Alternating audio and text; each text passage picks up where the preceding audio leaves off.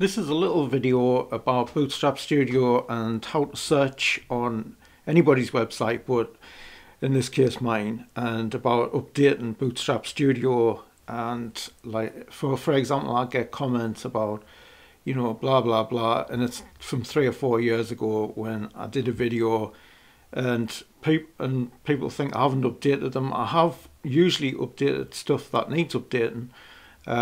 But with Bootstrap Studio, it is one of these programs where they're always doing something. And I'll just show you something. This Wayback Machine. This is for websites that go into history. So what it is, it's a really good little tool.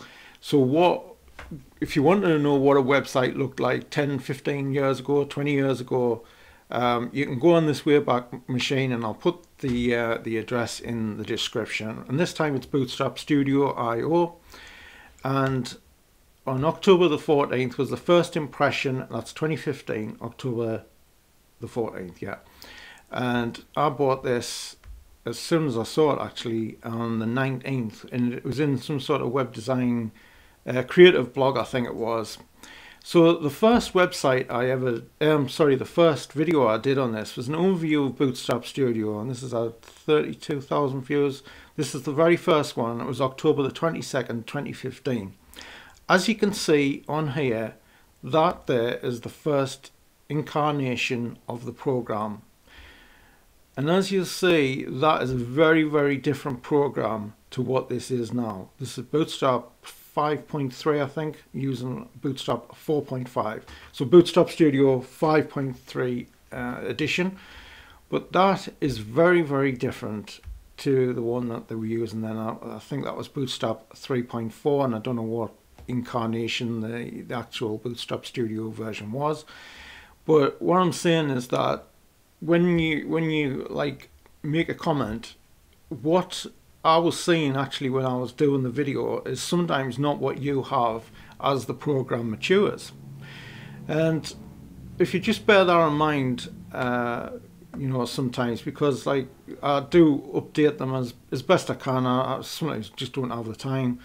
And here is another tool which I've actually said about before. When you want to know if somebody's updated something, don't go to YouTube search.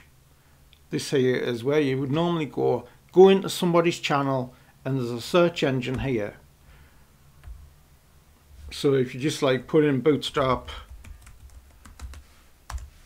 and you'll see probably tons of videos. There you go. So there's loads of videos here on Bootstrap. There's starting a website in Bootstrap Studio the correct way. This has just come up. I didn't realize this was going to come up. I actually, this is like sort of the most embarrassing video I've ever made. And that, the thing is that I really believed in this video at the time, and I usually do a lot of research in my videos, but this one was a dead duck, unfortunately. And I realized this because I had a client straight after when I'd done this, and I did it exact same way. And this one is going to be updated because I did make a bit of a fool of myself.